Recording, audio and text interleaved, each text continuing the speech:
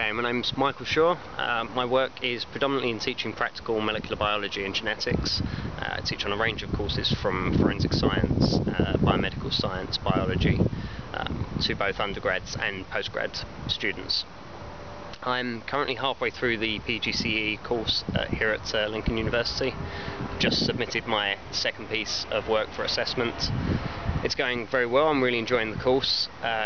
Aileen is a great tutor. She's been very flexible with the teaching and very good with her communication in sharing materials with all the students, with colleagues. For me, it's been a really good chance to reflect on my own teaching, which when I started I only had limited experience. I'd only been doing this for a couple of years and never really taken the time to reflect on my work and look at my practice.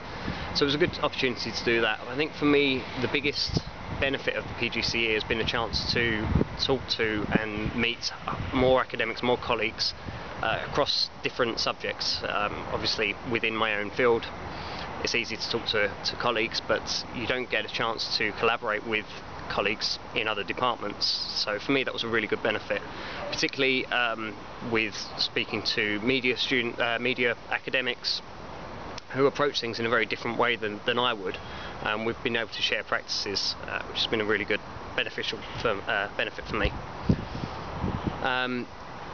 In doing so, I've started a collaboration with an academic in Central Lens Media. We're looking at a new project of making tuitional videos. This was something I've been wanting to explore within my work for a long time, but due to time restraints, or putting the videos together, doing all the editing was very restrictive on me.